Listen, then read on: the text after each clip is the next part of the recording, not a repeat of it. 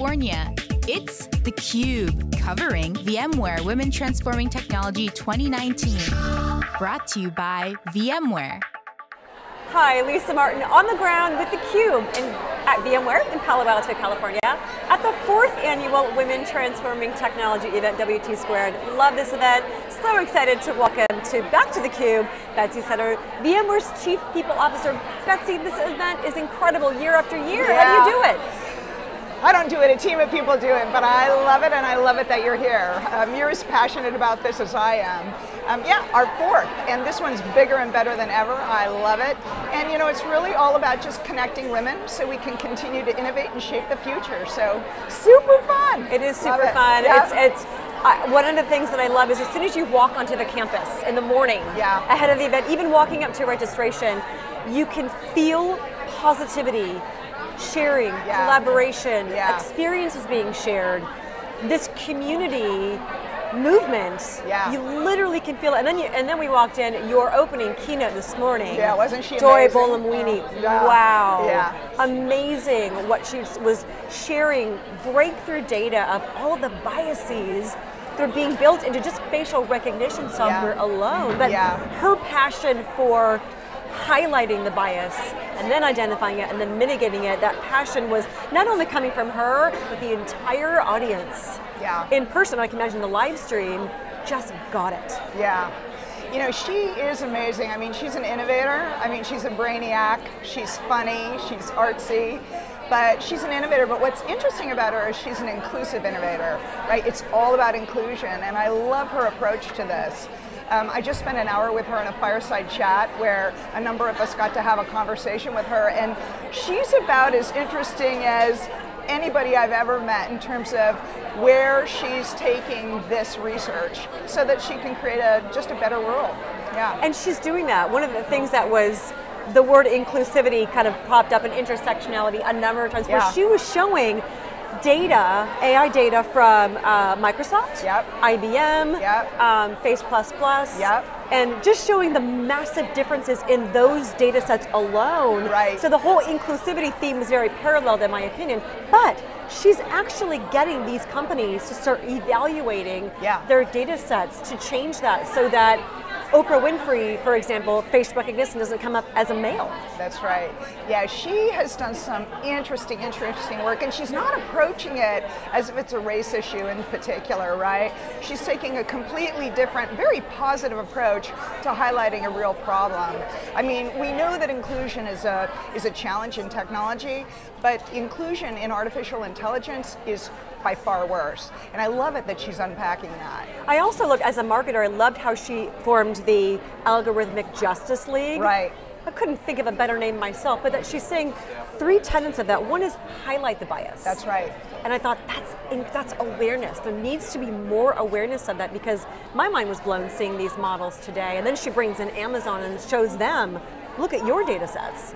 And so there needs to be more awareness, consistent awareness. It's kind of classic marketing of, there are a lot of challenges, but AI is so pervasive. I can imagine a lot of baby boomers probably have iPhones with facial recognition and don't understand, wow, even that, unlocking my phone is a problem. How deep does this go across emerging technologies that are being developed today? That's right, and then she just talks about, in such broad terms, I mean, she has a global mind around the social impact that this is having, whether it's in artwork, whether it's in self-driving car technologies, whatever it is. I mean, it's huge, and she's able to kind of look out and think about it in that light. And given the work that we're doing at VMware around inclusion and diversity, it's kind of a fresh new angle to really unpacking the layers of complexity that, you know, that face these issues. You're right. That was a thing that also caught my attention, was there's so many layers of bias. We can think of, you know, the numbers of women, or lack thereof, in technology. But one of the things that Joy said that kind of along the parallels of layers was the underrepresented majority, as she says, it's women and people of color. That's right. It's layer upon layer upon layer. It is. Wow, we're just cracking the surface. She's just scratching things, but the way she's doing her approach, I think, just brings a whole new light to this. And yeah, I'm very grateful that she was able to speak to all of us, right? It's really about bringing women together to have these kinds of conversations so we can start to think about how we want to innovate and shape the future. She also touches on just the this aspect of communities, which I love. And you know, I've long said that people join communities, not companies per se. And one of the things that we've done at VMware is tried to think about how do you create an inclusive culture, if you will, that embraces all sorts of communities. And Joy just started talking about a whole new dimension to how we think about that, which was fun. So you have been at the helm of people at VMware for a long time, lots of transformation. Yeah. I'm curious to get your, if you look back at the last 4 years now of WT Squared, how have you learned from even just speakers like Joy and helped to transform not just WT Squared, but VMware, its diversity and inclusion efforts in and of themselves? Yeah, you know, one of the things that I love about VMware and I love about WT Squared is that it's really a consortium or a collective of companies coming together. So this is not a VMware brand event or a VMware event in just by itself. It's just a collective. And then we try and broaden that circle so that we can have more and more conversation. And I think that's what I'm most pleased with. I mean, we work hard at making sure that this collective is involved from the get-go in terms of what do we want to talk about, so we can have the real and relevant conversations about inclusion and diversity, especially as women in tech, which in some regards is getting better, but in many it's just not. And so how do you double down on that in an authentic way and really get business results? Exactly, it's all about getting business results. It is. One of the things that surprises me in some cases is when you see, from whether it's from McKinsey or whatnot, different studies that show how much more profitable businesses are with women at the executive levels, and it's just, that seems like a no-brainer, yet there's so many, the lack of women in technology, but also the attrition rates. Yeah. Really staggering if you look at it compared to any other industry. That's right. And you know, we have a long-standing relationship with Stanford, the Clayman Institute. VMware helped found the VMware Stanford Women's Leadership Innovation Lab, which I'm exceedingly proud of. But yeah, research shows this over and over. But one of the things that I love about my work is bridging that into how corporations operate and how people just work at work. And so that keeps me intellectually engaged, I'll say that for sure. But yeah, that is the big challenge. Yep. I'm also, what I love, just observing the attendees at the event, is you see all age levels. Yeah, I love that and too. You have the tracks, the emerging leaders track for those who are younger, earlier in their career, the executive track, the technical track. And then you've got a track about sharing and best practices, which I also love, or just sharing stories of how did you face this obstacle? Maybe it wasn't, that didn't cause you to churn or to leave the industry. I think those are so important to help others just share. Yeah. Oh my God, I went through the same thing, for example, that might just help the next, or not just the next generation, but even those of us who might be middle career from not leaving and going, okay, maybe it's a situation I need to get into a different department or a different company, but I love technology and I'm going to stay no matter what.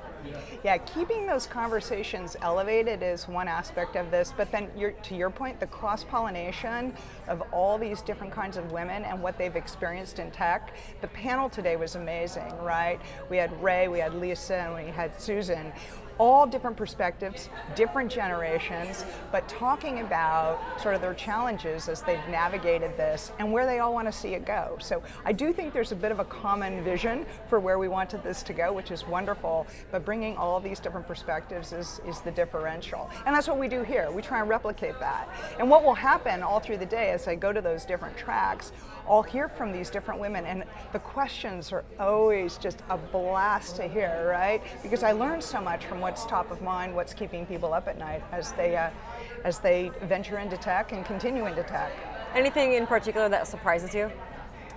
You know, one young woman asked me about my concern around communication and interaction because of how technology's affected how people do that. Rarely face-to-face like you and I are right now. And there's so many other visual and sensory cues that go into having a conversation with another human being. So we had a great conversation about what's good about it from a technology standpoint and what's bad about it. And I think that's actually what Joy was talking about in her talk today as well. But I was pleased that a very young person asked me that question. I know people of my generation, we talk about it, but it was fun to hear, kind of inspiring to hear a younger person say, is this all good? Well, and you're right, it probably was a nice, pleasant, refreshing surprise, because we think of younger generations as kind of, we say being, cloud native or born in the cloud, born on a phone. That's right. Who are so used to communicating through Yeah. different social media platforms, to hear that generation saying, or even bringing it to our attention, like, shouldn't we actually be talking in person, or by using technology like video conferencing and Zoom things for engaging. Think of how many people wouldn't fall asleep in meetings if video conferencing was required. That's right, that's exactly right. And another woman a little further along in her career, what was weighing on her was how she stayed being a responsible and ethical person when she doesn't really know all the ingredients of what she's helping to create. And that's just a mindset that I haven't heard before. I thought that was wonderful. That is, because we often talk about responsibility and accountability with respect to data science or AI, for example. It's interesting to hear an individual contributor talking about, where do I fall in that accountability, responsibility spectrum that is not a common question. No, and we think we're creating a world of more transparency, but really when you're coding, you're not really sure what might happen with that code. And I thought Susan Fowler did a lovely job talking about that today on the panel as well, that there's a huge responsibility in terms of what you're doing. So connecting those dots, understanding all the ingredients. I think corporations like VMware, and VMware does this in large part today, it gets harder, it's more complex, but we're going to have to answer those questions about, what kind of pie or cake are we really baking with this? Exactly, exactly. Could you have, if you look back to when you first joined VMware, envisioned all of the transformation and the strength in community and numbers that you're helping to achieve with Women Transforming Technology? I really couldn't. I mean, the industry is amazing. I was at the right place at the right time, and got to ride this tech wave, and it's been great. No, I couldn't have imagined it. And now things are moving at an unprecedented pace. Things are much more complex. I have to call my adult children to get input onto this, that, and the other. But no, and it's a dream come true. It's been an absolute honor and privilege for me to be a part of this. I love it. When you talk with VMware partners or customers, are they looking to you like, Betsy, how have you been able to build this groundswell and maintain it? Yeah, my focus is primarily on the culture and the environment of the company, and I'm a really good listener. So that's the key. You just listen and pay attention to what people are saying, what matters to them, what's bothering them, and you continue to hold on to sort of those, those North Stars of what you're trying to build. And I always knew that I wanted to build a sustainable culture, something that would last the test of time. So we're at 21 years. I've done 19 of them, so it's been great, but you want to make sure you keep that rebar in the ground as you continue to build up. And this community is solid. They're doing it. Yeah, it's great. And they must be receptive. We talked about companies or leaders or business units being receptive to change. I think I talked about that with Caroline and Shannon, who were part of that panel, and said, oftentimes we're talking with leaders, again, business units, companies who aren't receptive to that change. Cultural change is really difficult, but it's essential. I was talking with Michael Dell a few months ago at Boomi World and said, how have you managed, as Dell has grown so massively, to change the culture in a way that enables that growth? It's a really hard thing to do, but for companies to do digital transformation and IT transformation, the culture, the people have to be receptive. I think to one of your strengths, they have to be willing to listen. And you never really arrive, right? So you constantly are in beta mode in the world, and so if you never assume that you've arrived and you can pause, or that you just constantly want to beta things, then you have an edge. And I think Michael Dell's clearly got vision around that, right? I know Pat Gelsinger does too, and so I like just partnering with those great minds, those great business and strategic minds, and then just building on the people component or the cultural component. But I'm constantly trying to produce new products and pay attention to what the customer wants. When you see things in the news, like some of the harassment issues, say for example, that Uber has experienced, and I imagine you're watching the news or reading it and you're thinking, if I could just say 3 things to those people. When you see things like that, what are the top 3 things you would recommend that, not in reaction mode, but how can that culture change to deliver the customer experience ultimately that they need to? But what are some of the things that you think these are easy fixes? Yeah, I think in watching a lot of my companies in the industry and how they've responded, for me, my advice would be you should elevate that conversation. That conversation is not going to go away, and so you need to elevate it, give it a lot of sunlight and oxygen, really understand it. Don't try and move away from it. Don't push it down. And that's something we do at VMware. We're constantly elevating the conversation. And one of the things I love about this culture, and it's made me a lot better at what I do, is I can always answer the question, why are we doing that? And so that's why are we doing that? And if I can't answer why, we have a problem. And a why just sort of symbolizes intellectual curiosity, right? So that's what we're trying to keep alive, and that's what I tell my other colleagues in the industry, is just keep that conversation going. There's no quick fix to this. People are complex. Don't pretend you really know, but so elevate it and let's get to know each other a lot better. And there's so much good that can come from any sort of blight or negativity. Yeah. There really is. But you're right, especially in this day and age with everything being on camera, you can't hide. Yeah, and you know, it's okay to admit that you made a mistake. I agree, 100%. Right? It's really okay. And so there's something about that we've got to get back. So. I think it's one of the most admirable things of any human trait or corporation, is just admitting, this was the wrong turn. Right. I said the wrong thing. You know what? We made a mistake. I'm We've human, course corrected. Yes, Exactly.